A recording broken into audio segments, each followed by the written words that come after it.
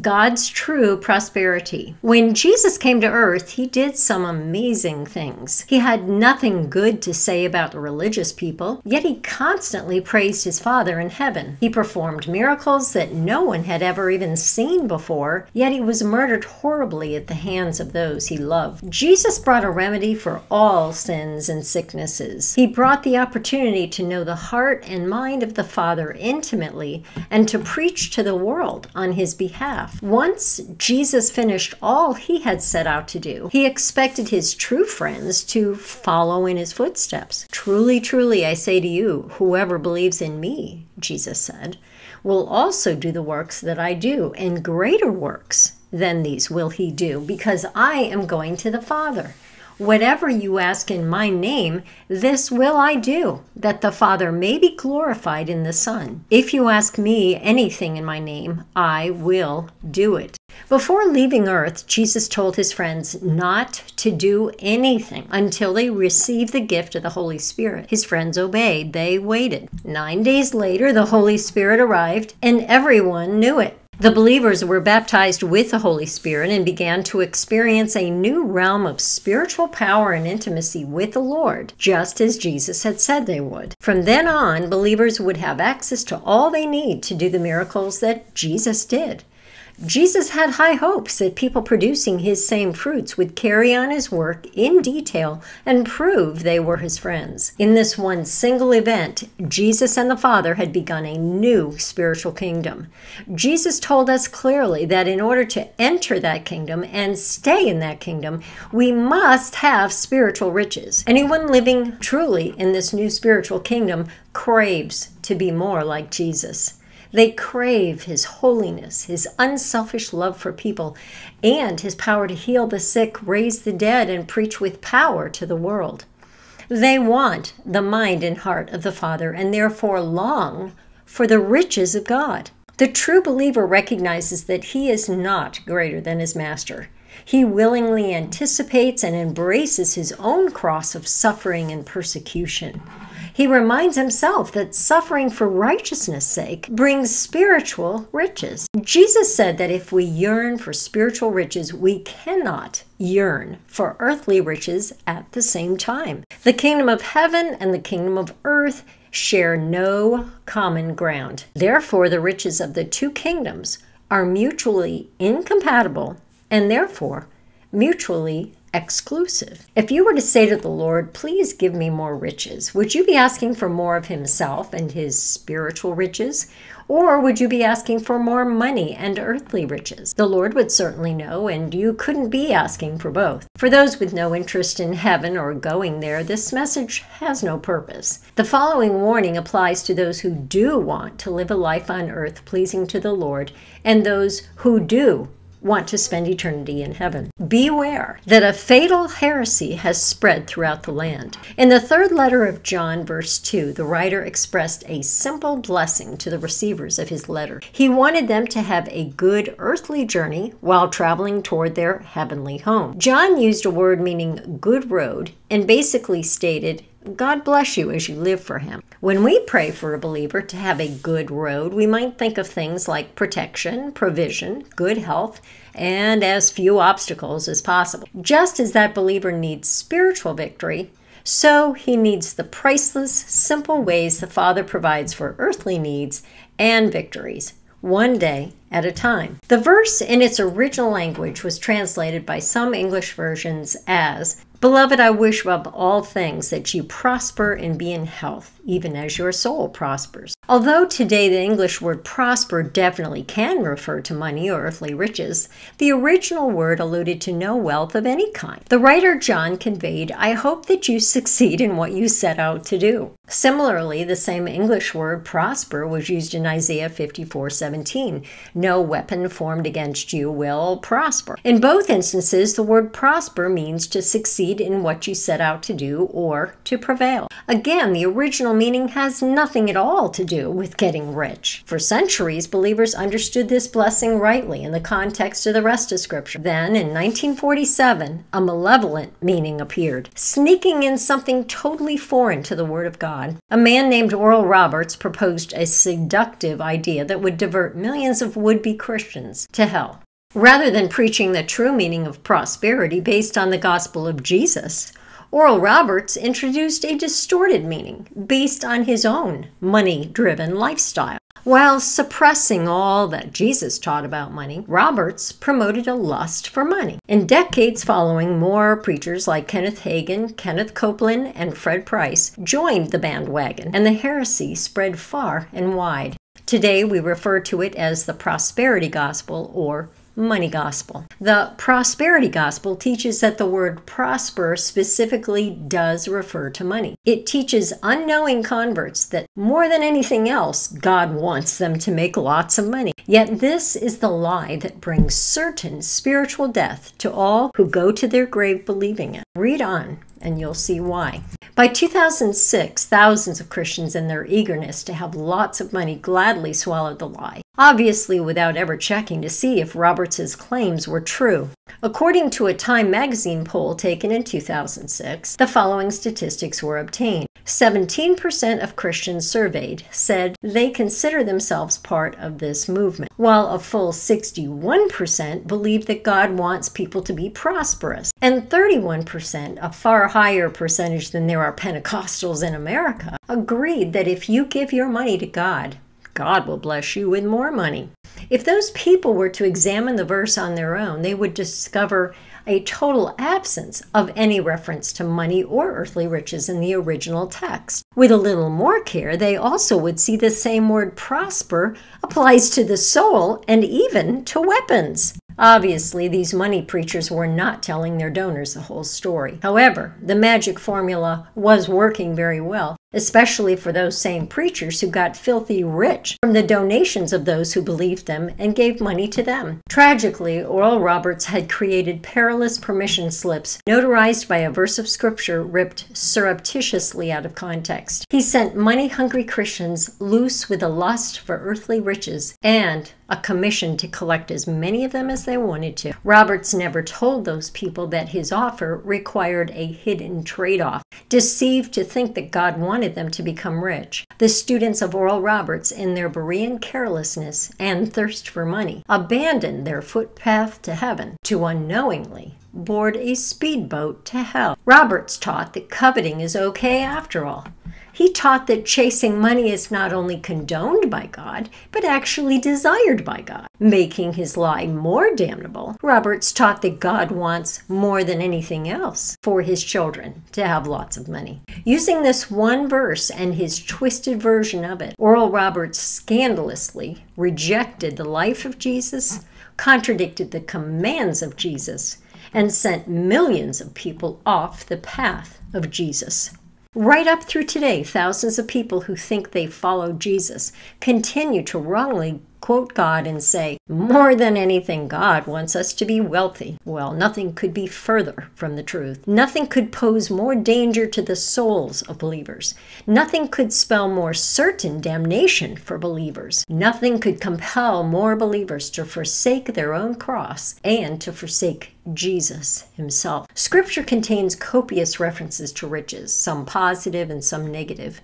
Without exception, the only positive references to riches are spiritual riches and never earthly riches. Nowhere in the entire Word of God does the Lord ever advise anyone to seek after earthly riches.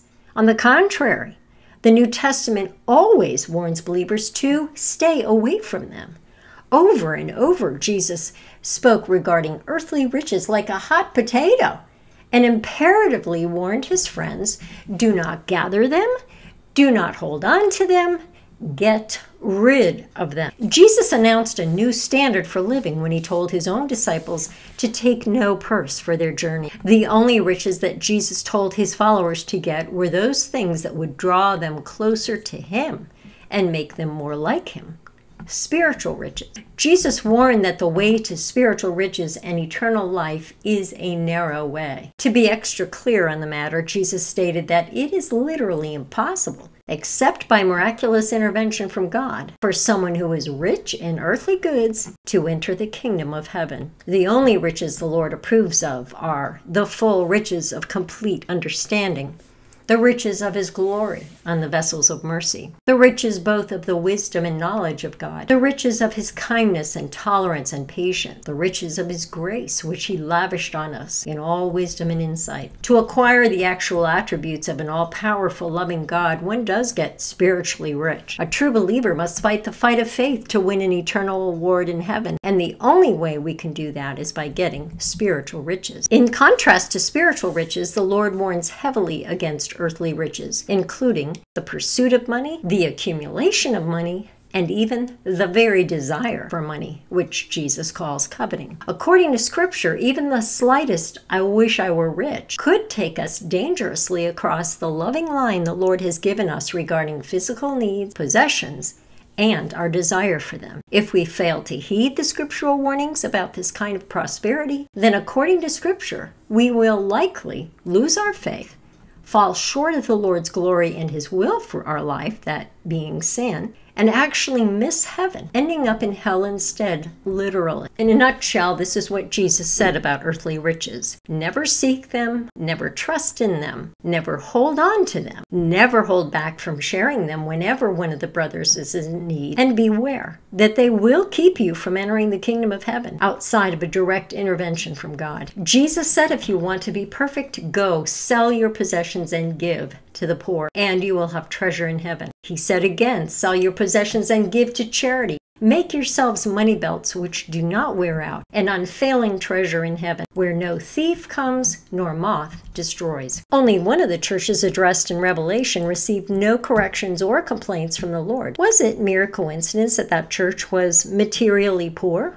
I know your tribulation and your poverty, but you are rich. And the blasphemy by those who say they are Jews and are not, but are a synagogue of Satan. James wrote, listen, my beloved brethren, did not God choose the poor of this world to be rich in faith and heirs of the kingdom which he promised to those who love him? Matthew, Luke, and Mark all recorded Jesus saying that it is easier for a rope to go through the eye of a needle than for a rich man to enter the kingdom of heaven. Although the Aramaic word for rope has been translated camel, either way, the analogy shows something way too big trying to pass through an entrance that cannot and will not accommodate its volume. In either instance, the Lord would say, did I not tell you that it is impossible? The word used for rich in most of these verses is plusios. It means wealthy, abounding in material resources. It does not imply royalty, having a political position, living in a large castle, or any particular type of abundance. It refers to someone with an abundance of money or things, and refers easily to literally millions of Christians today. Paul warned Timothy, but they that will be rich fall into temptation and a snare, and into many foolish and hurtful lusts, which drown men in destruction and perdition. Paul warned, for the love of money is the root of all evil, which while some coveted after, they have erred from the faith and pierced themselves through with many sorrows. But you, O man of God, flee these things. The words love and covet simply suggest one's desire to get things and to keep things for themselves. That's all. When was the last time we just had to have something we really didn't need, or we refused to share our extra with a brother in need who had none? Jesus warned that we cannot serve God, doing all that he requires of us, while also serving money, doing all that it requires of us. We pursue one or the other, but never both at the same time. If the rich young ruler were to see the houses and luxury conveniences most of us have today, no doubt he would laugh hearing us say that he was even a penny richer than we are. If the rich young ruler heard us declare that our possessions don't hinder our salvation, he would no doubt protest, how come they don't have to sell all their stuff? And he'd be right. We read in the Old Testament that Solomon, the son of David, pleased the Lord by asking for wisdom rather than earthly riches. Because of Solomon's choice, the Lord blessed him with both types of riches. By the end of his life, however, Solomon strayed seriously from his first love, and his earthly riches had played a big part in his fall. In the New Covenant, we see no instances where the Lord blessed any of his followers with an abundance of earthly goods. Not one. The Lord promised to provide for all of their needs, and he did meet their needs. Yet nowhere did he supply even one of them with wealth. Wherever wealth did exist, Jesus always told them urgently to get rid of it and share it with the needs of other believers. Sometimes the Lord provided miraculously for needs. When faced with a large crowd to feed, he miraculously multiplied food to feed them. He did not, however, miraculously increase the storehouse of just one eater that day. When faced with a temple tax, Jesus provided 1 silver coin from the mouth of a fish. At no time, however, did he do that in order to increase the financial storehouse for himself or anyone else. If any believers did have more than they needed, they shared their abundance with the needs occurring in the local group of believers. This was standard policy for them. But where do we find that policy stated in Scripture? It's simple. Jesus commanded that we must love our neighbor by doing for him exactly what we would do for ourselves if we were in his shoes, or as though we were that person. Loving a needy neighbor means considering his need as though it were our own, thus doing anything in our own power to meet that need. Though hard-hitting, the concept is not exactly rocket science. Loving your neighbor as though he were you obviously would not and did not allow the early believers with extra possessions to hold back from helping their brother or sister in need. Yet today, this godly kind of love remains unconscionably absent. Rather than giving based on individuals' needs, church members today tithe to man-led incorporated groups they call churches. Rather than giving based on the extras in one's pocket and the needs around them, tithers focus on a standard 10%, exhorted that that is all God really requires. And that used to be the case. Yet according to Jesus, the high priest of the new covenant, the policy of just tithing, or even tithes plus offerings, is a blatant lie. Jesus commanded that we give based on the extra possessions we have versus the needs of people around us. This command absolutely supersedes and displaces the token 10% and calls us to a much deeper level of love and financial commitment to our brothers and sister believers. I have not heard of one church today that looks out for believers' personal needs and meeting them on a regular basis, as the early believers did. Today's churches focus rather on full-time salaries, church building upkeep, and maybe a few organized religious projects. They refuse to acknowledge those who fellowship with them week after week who struggle financially. How far we have strayed from all believers answering the clarion call, all believers edifying one another, and authentic fellowship in believers' homes rather than in the theater-style setups we call churches. How grossly today's theater churches themselves forsake the very meeting they accuse their non-attendees about forsaking. In Hebrews 10:25, we read, "Not forsaking the assembling of ourselves together as the manner of some is, but exhorting one another." Sharing and ministering to one another is a far cry from our modern mini-theater churches set up for main speaker and audience. Being part of an audience was not what the writer of Hebrews had in mind by exhorting one another, not by a long shot. Just imagine how many believers with plenty of extra encounter other believers with plenty of need, but part from them with only a stingy, "I'll pray for you," or a hypocritical, "I feel so badly for you." In 1 John 3:17, the same writer, John, chastised such stinginess and absence of love when he said, "If anyone has material possessions and sees a brother or sister in need but has no pity on them, how can the love of God be in that person?" His question was rhetorical, and John had a point to make. That person has no love. Meeting after meeting, the Lord watches the hardened hearts of so-called Christians, mouthing words of worship and devotion to Him while ignoring dire needs of precious believers sitting right next to them as they do. Since the early believers obeyed Jesus' second command, believers never went away in need. Since today's so-called Christians rarely obey Jesus' second command, needy believers almost always go away in need.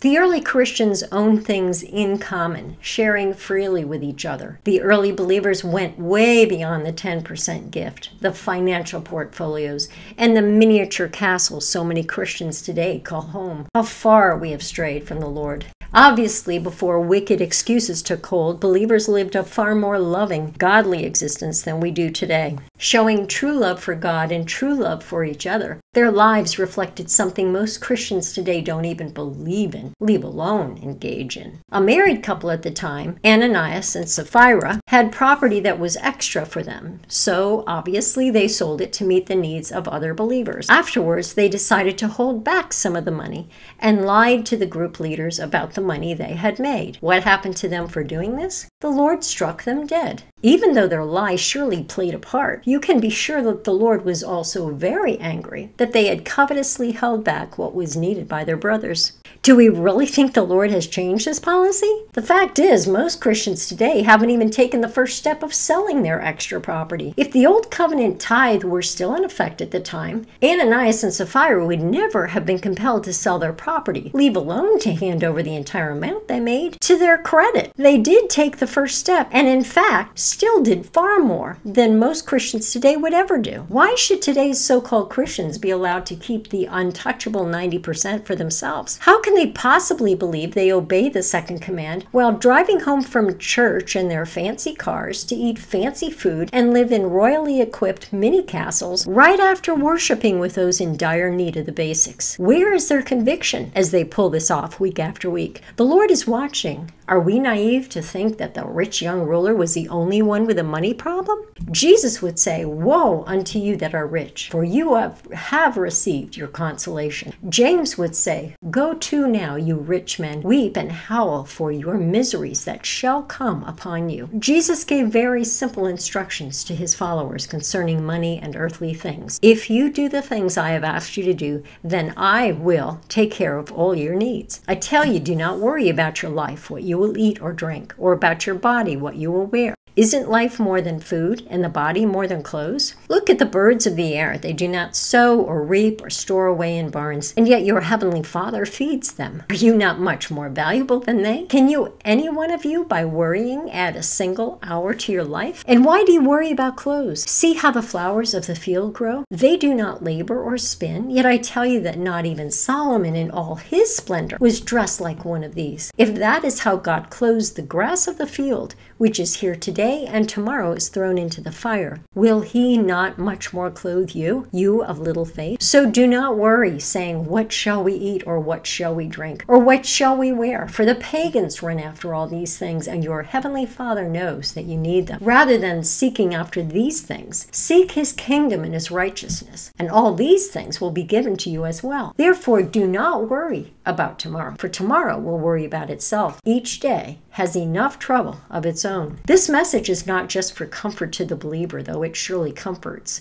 It is even more. It is a literal command. It lays out very definite orders regarding physical needs on earth. It instructs the child of God what he must do and what he must not do concerning earthly needs. Jesus said, I will take care of your needs, not you. You must focus on the things that are of spiritual importance, and I will provide for all your physical needs while you do that. When a man or woman joins the military, he never chooses where his assignment will be. He does not line up his supplies, store up his food, or shop for his uniform. Neither does that soldier think about anything but basic needs when he goes out to serve. Luxury and fun had nothing to do with his enlisting. Jesus said that the just will walk by faith. We must trust him as we go along and focus only on the job he has given us, and not focus on how to provide for ourselves while doing it. Has the church become that patterned after the world and its thinking? Or was Jesus getting a bit too carried away on this issue? If we choose to treat those words as mere parables, then we better be sure that we have scriptural reasons for completely ignoring what Jesus commanded. The Holy Spirit in Revelation declares, He has made us a kingdom of priests for God, His Father. All true believers are actually priests, and priests personally own nothing. So, was Oral Roberts telling the truth? Does Jesus really want more than anything else for us to lust after the things of this world, and in His name make getting rich one of our main goals? Well, what parent would repeatedly warn his son or daughter to avoid a certain place because of its grave dangers and then out of the blue announce, my greatest wish is for you to go there? What loving Jesus would warn his children heavily against pursuing those things that specifically lead to hell, and then out of nowhere say, more than anything else, I want you to get those things. Jesus already stated what he wants more than anything else for us, and it was completely opposite of what Oral Roberts taught. Jesus said, love the Lord your God with all your heart, soul, and mind, and Love those around you as though they were you. If we do those two things, we fulfill the entire law. And therefore, those two things please the Lord more than anything else. It's time to choose. Do we crave the Lord's perfect will for our life and all the spiritual riches we need to fulfill His will? Or do we crave the things of this world because I studied hard for them, I earned them, I am special, I deserve them, and my children deserve to inherit them? The words of Jesus were clear. We cannot crave earthly riches and crave the Lord at the same time. You cannot hold on to earthly riches and hold on to the Lord at the same time. Don't be led by the lie. Turn away from your riches, lest one day, with heaven's gates finally in view, you find yourself eternally stuck in the eye of that needle.